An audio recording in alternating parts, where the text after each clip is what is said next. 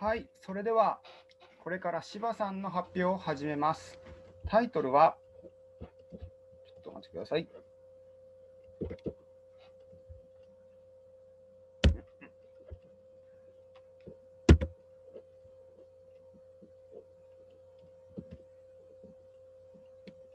タイトルは What happens behind execution of an import statement です。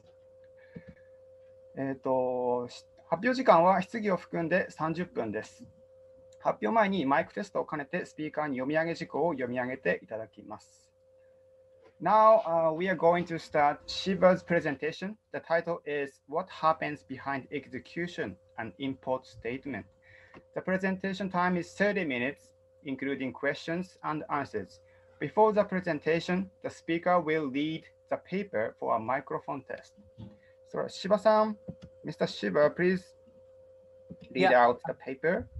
So, my name is Shivashis, and the title of my talk is What Happens Behind Execution of an Import Statement.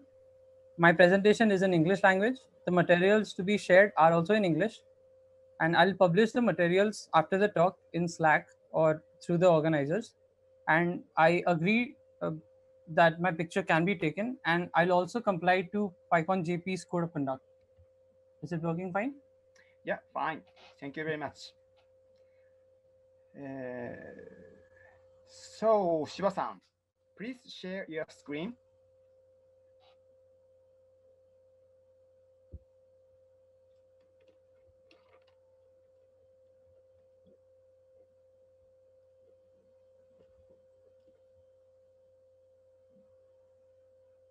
This works?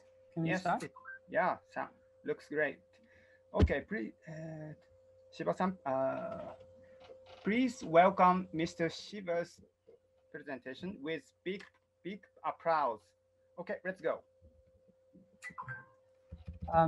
Okay. Hello, everyone. So I hope everybody is doing fine. As I said, I'm Shivashis, and today we are talking about the import system of Python. And before that, let's take a moment to thank the organizers of PyCon JP. It's really hard to meet physically somewhere, but it's still good. We got enough. And to start with it, a little bit about me. I am Shivashish and I do data and software engineering at Grofers. Grofers is an online grocery delivery service here in India. And in my spare time, I tinker with Earth observation data. I was a GSOC student last year with the PSF, and I love open source software. I worked on a couple of them.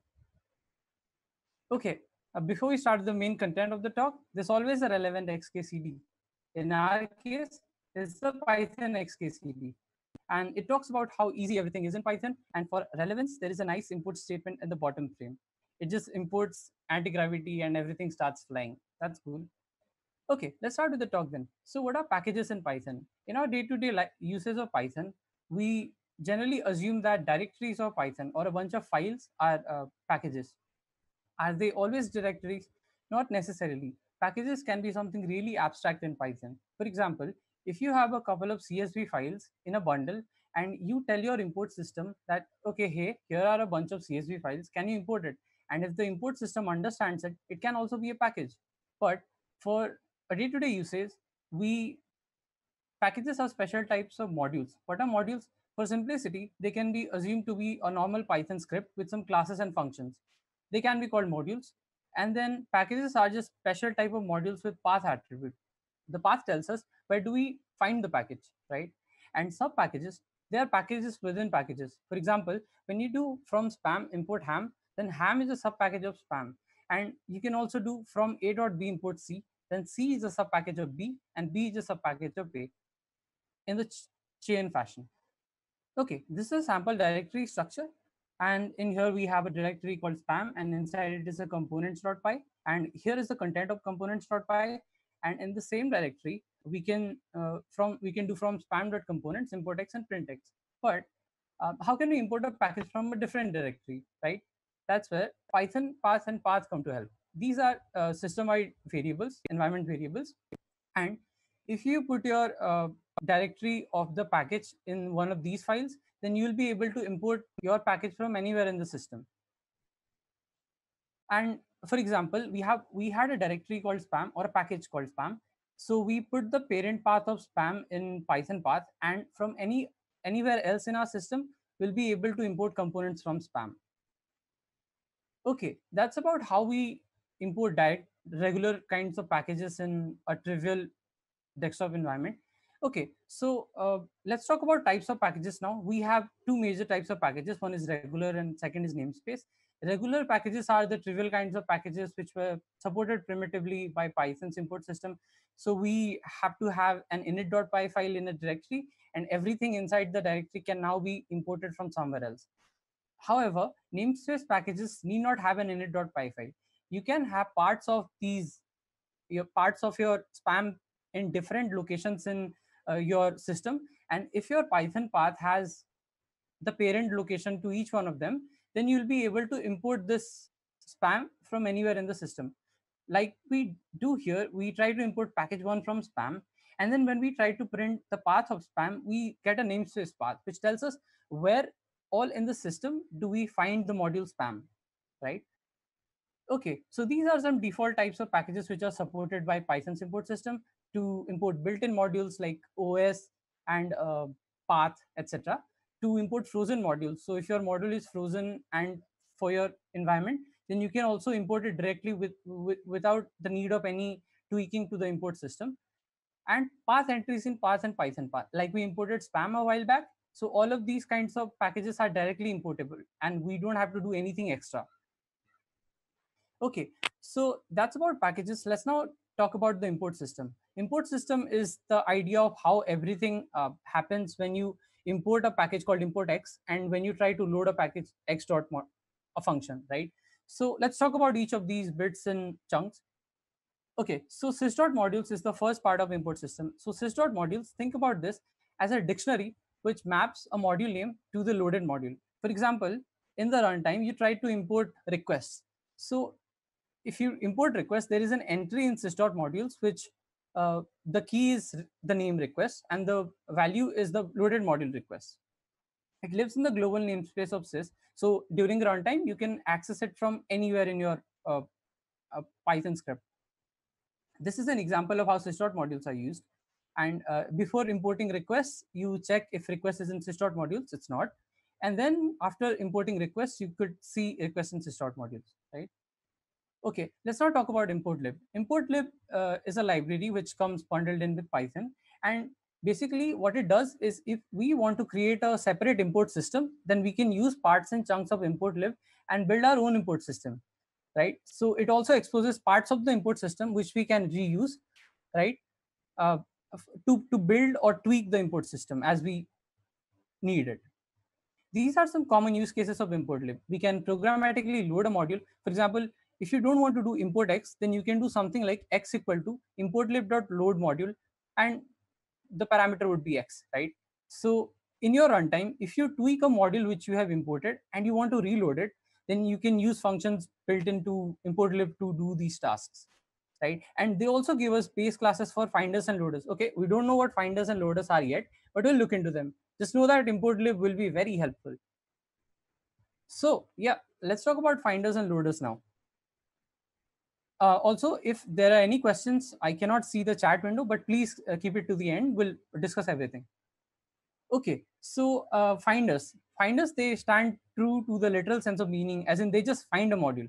So whenever Python parses a statement like import ABC, then the finders are used to just check if there is a module called ABC anywhere in the system, or any place where the import system can import from, right? So if a finder can find a module, it returns a spec object. What is a spec object? We'll talk about it. But a finder always implements a find spec method. So what happens is there are a bunch of finders, and the import system goes through each one of them and asks like, hey, can you find this module for me?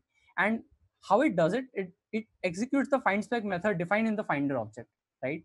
So okay, these are some default finders which are available in the Python's import system by default. We talked about modules, so just there is a correlation here. So every default module has a default finder. There's a finder for built-in module, there is a finder for frozen modules, there are finders for path and Python path. So you can now understand that if there is a module, then we need to have a finder to find the module for us. And these finders come bundled in with Python. So the idea is, if we want to create our default or if you want to tweak the import system, then we have to create a finder, right? Okay, so these are the functions of a finder. Again, the finder is capable of handling an import statement. It returns a module spec. uh, the spec, it contains metadata, as in the path of the module, where did we find the module, the name of the module, and like basically there is also a loader associated with the spec. We use this loader to load the module later. Remember, until now we know just how to find a module. So with our current knowledge, we just know that there are a couple of finders, and if we say import abc, they just tell us if they can import abc. With the loader, the spec returns will be able to load and execute the abc module later on. Okay, to import spam.ham, ham is a subpackage of spam. So if we are trying to import spam.ham, we have to do it in a chain fashion. For example, we have to import spam first, and then we have to do spam.ham. So this is done to prevent recursive import statements. For example, if you do a.b.c and you import c, but a is not imported, and within the module c, there is an import statement for a. You see what's the problem here? So to resolve this, we import always the parent packages first, and then subsequent child packages. Okay, let's now talk about import hooks, and you now have an idea how the import system works, right? So we have a bunch of finders, and every finders returns a boolean value, like, okay, I can find this object or not, as in I can find a module or no, right? So they return it as a spec, and we'll discuss how loader works. But import hooks are this fancy term to say that okay, we can tweak the import system if we load our custom finders and loaders into the import system, right? These are some parts of the import system we need to understand in order to implement import hooks. Sys.metapath and sys.path hooks. So sys.metapath is a list of finders. We know there are finders, but we don't know where they are stored. So sys.metapath is a list of finders which the Python's import system taps into and checks with every finder if it can find a module, right? And sys.path hooks, it is also a list of finders, but this is used internally by the uh, path importer, right? Whatever is in $path or $python path, these finders are in path hooks. This is an example, or I just logged sys.metapath and sys.path hooks, and let's see what we find. Remember, we talked about some default finders in Python's import system. These are the default finders, right? Built-in importer and frozen importer, pathfinder, and path hooks have finders to handle import of zip or normal Python files, source files, right? You can see them here. So what are import hooks again? We said it's a fancy term used to say that we can tweak the import system, but yeah, it's basically the same. We insert custom finders and loaders into the import mechanism, so that whenever there is a new import statement, like import some random word, if we are able to handle this, our finders and loaders will help us to make the import system understand that, okay, we can handle this import statement. Is it like dependency injection? Kind of, because we are inserting our custom finder into sys.metapath, and the Python's import system always checks this sys.metapath for finders. So we should ideally talk about loaders, but before that, let's take a step back and summarize everything what we have learned. Okay, so there is sys.modules, which has a which is a dictionary, and it maps the module name to the loaded module, right? And there are a bunch of finders in sys.metapath, and Python's import system, it goes through each one of these finders and checks, like, hey, can you handle this import statement? And it doesn't handle it, it just says ki yep or no, right?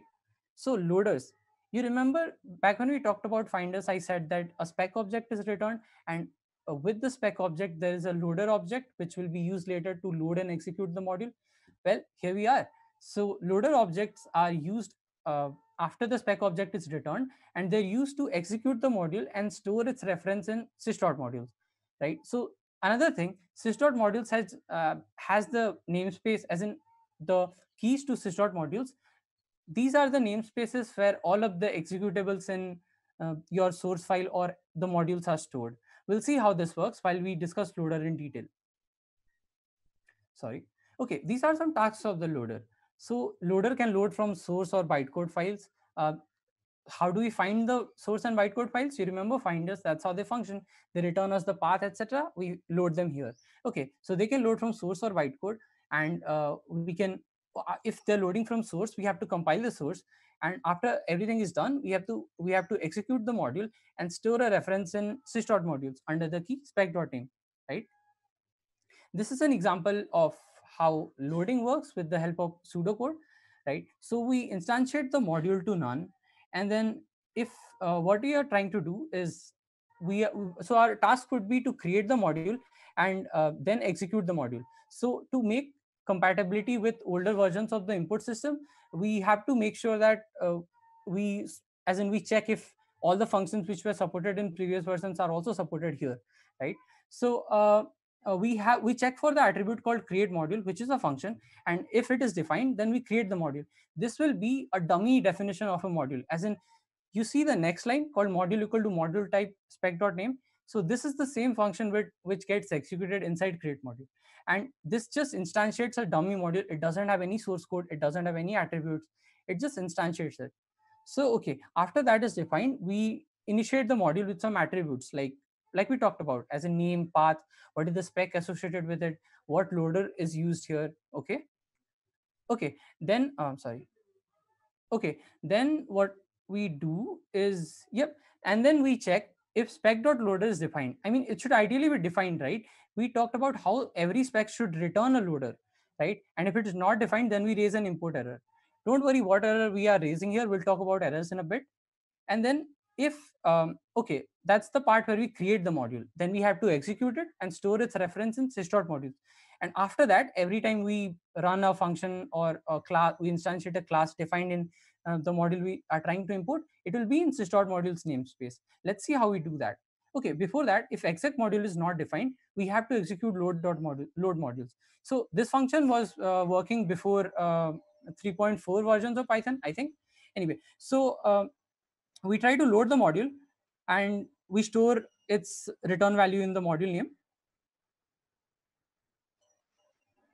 Okay, if it is not defined, then we stick to the last resort, which is we instantiated the module and we create an entry in sys.modules under the name spec.name. Then we try to execute the module in this namespace. What namespace? In sys.modules namespace. And if there is an error, then we delete the entry in sys.modules, because we don't want to have any stale entries or corrupted entries in sys.modules, right? So, and then we raise an error, ideally import errors. And after everything is done, after we load the source code, after we execute it, and everything is done, then we return the entry in sys.modules, which is spec.name. Okay, one more thing I wanted to make clear is spec.name is the full name of the module which we are trying to import. For example, if you are trying to import from spam.ham import part, then the full name or spec.name would be spam.ham.part, right? So just add a dot to everything and it works out. That is the spec.name. Okay, now let's talk about errors which we found. So remember, sys.metapath has a list of finders, and they had to return a spec object in order for the import system to understand that, okay, I can find this module, right? And if none of the finders return a spec and all of them return none, so by returning none, it just tells the import system that, okay, I cannot handle this import statement. You go to the next finder. So what happens is, once the import system runs out of finders, then it returns a module not found error. And this is to say that, okay, I could not know how to find that module. What can I do, right?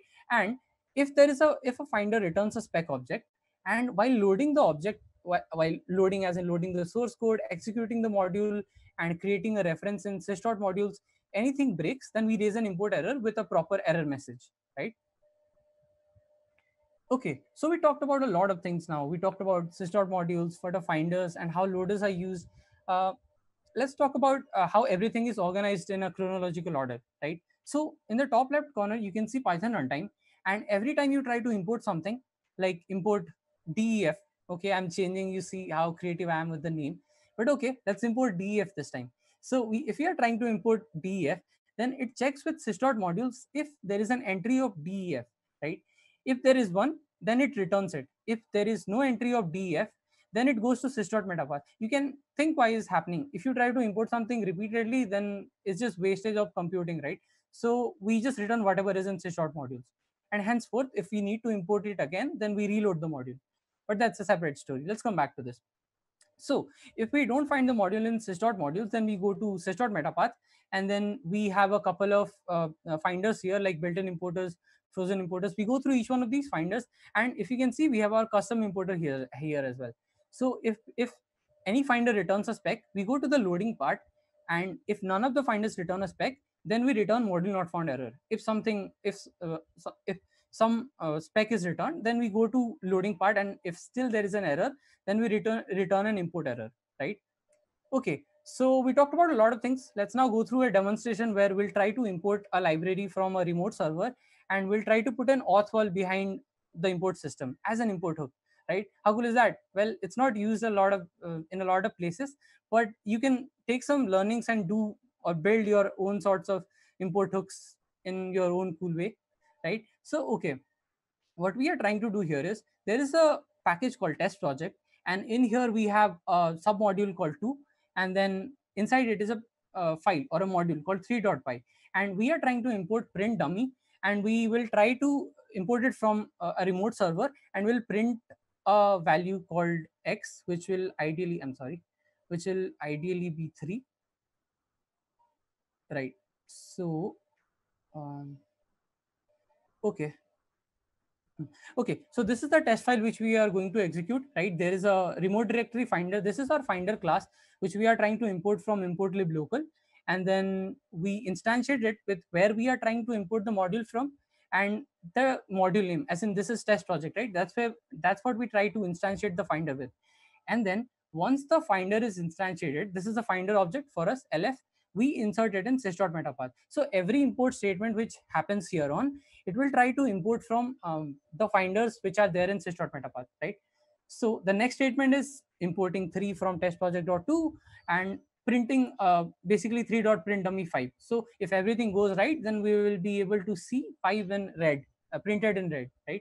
Okay, let's now go through the finder and loader class. Okay, so this is the class we are trying to import the finders and loaders from, right? So we have something called remote directory finder.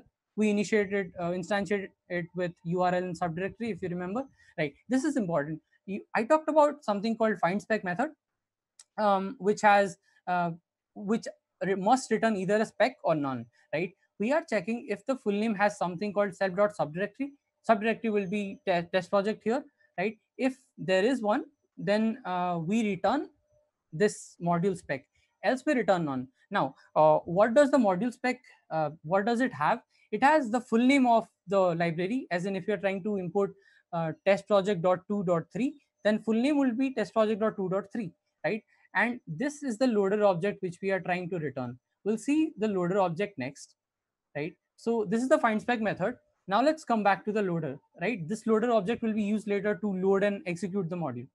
Okay, so we have something like gets, these are some util function, as in init we are trying to instantiate the class, and then uh, this is a util function to get the source code from a remote server, right? uh, Using the request library. And create module, so ideally what create module should do is it should create a dummy module and initiate some attributes, right? Look at this, that's what we are doing. We created the module and we are instantiating the module with some attributes, as in file name, spec, which will be the same spec which we are passed here in create module function, right? And for path, we are using a dummy path now. If you are trying to build a some URL importer, then you should put the path to the full URL, right? And by installing, I mean creating an entry in sys.modules, right? That's what happens when you go to build create modules, right? And exec module, once you've created the module, the Python's import system, it passes the namespace called module. This is the same entry as what we have in sys.modules. So if you execute something in this namespace, then and you execute the function uh, 3 dot print dummy, then it should be in the namespace of sys.modules. So we are fetching the source here, we are executing the source, and sorry, I'm just logging that I'm executing the source. This is where we are executing the source, and this is the namespace we are passing. It's the same thing in sys.modules, right? If something goes wrong, then we do import error, right? Else we return none, as in, yep, the module executed, you can henceforth use it. Let's now go about testing it, right? So in here I do, this is a sample basic HTTP auth server. admin 1 2 3 4 5, right? Okay, so okay, so we could see 5. That means that something went and we could do it. And here are some file requests which you can see. So it means that we have successfully imported from the remote URL. Now let's go through what happened. So we tried to import test project.2.3, but like I said before, the first of all, test project got imported, and then test project.2, and then test project.2.3. So first of all, a module is found. It's then created, as in by the module type, and then it's installed in sys.modules, and finally it is executed in the namespace of sys.modules in the key spec.name, right? Okay, so that's all with the demo. I'll share the source code later. You can execute it. There are no dependencies, so you can practically just run the same files and get it working.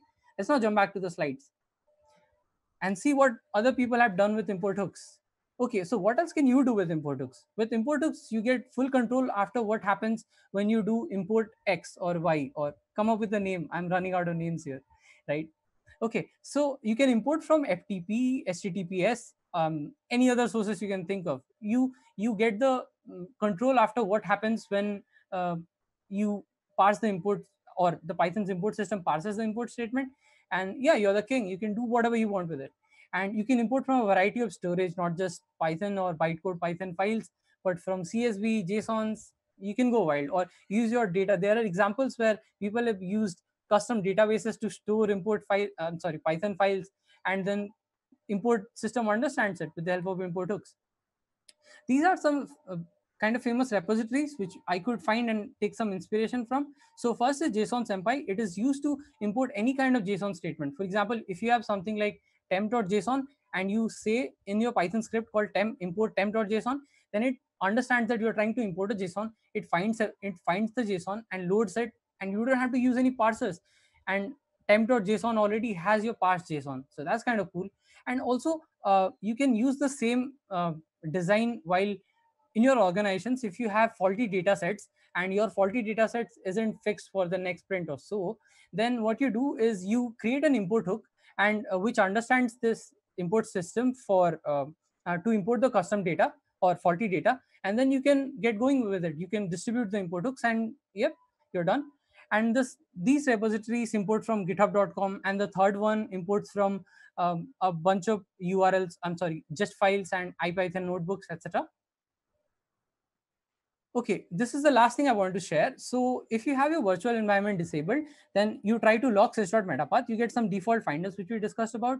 But check this out. If you have your virtual environment enabled, then the first thing at the 0th index, what you see is a finder object from the virtual environment. So to keep your system safe, if you do pip install something in virtual environment, it installs in a local site packages directory, right? And it doesn't go all the way to up to root site packages directory. So when you import something, the virtual environments finder first checks if your module is available in the local site packages. If it is not available, only then it goes up to root site packages, right? So yep, that's all I had to share, and thanks a lot for attending the talk. I hope you have a great day, and if you have some questions, we can discuss it now. Else, you can always contact me. You can get my contact from my website, and we can discuss about anything really. um, yep, that's all. Thanks, have a great day, and I'm open to questions. Thanks.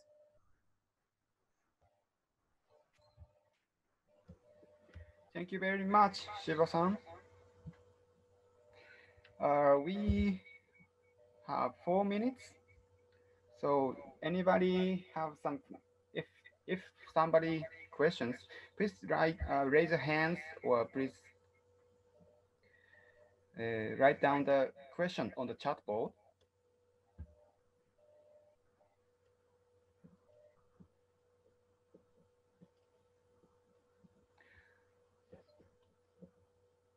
Okay, here's having question. Please, Shiba-san can see it. Yep. Yep. So so my motivation when I started studying about the import system, it was that when I tried to go through building my own custom projects, I got a lot of import errors and module not found errors. So it kind of bugged me. And then I went to the import system docs. I think that should be a first step. You can go check out the import system documentation in Python. I'll also share some links in Slack, the track on channel, and I'll definitely share the links. But that should be a motivation, I think. Like, that was mine, that you get a lot of errors, and after you understand, these are very small details, and when you understand them, you don't get these errors. You know how the whole import system works, and I still get errors, but they're very less. So I'd suggest everyone to go read the import lib or import systems documentation in official Python's docs. Yep. I'll share some links on Slack. Thank you for answer. We have 2 minutes. So anybody, any questions?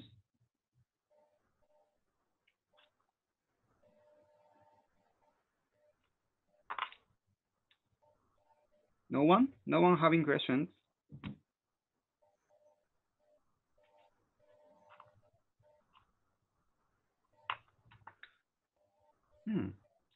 Thank you very much for this talk. Oh. Yeah, thank you for the talk. Yeah, thanks. This import system is really basic and fundamental. So I'm really thank you for sharing your knowledge on this topic. Okay, that's all. Right? And if there is no questions, it's a little bit early, but it's quite well that's this session over. Okay. Thanks everyone. Thanks the organizers. Thanks a lot for doing this. And yeah, thanks. Thank you everybody. So yeah, clap. Give him a big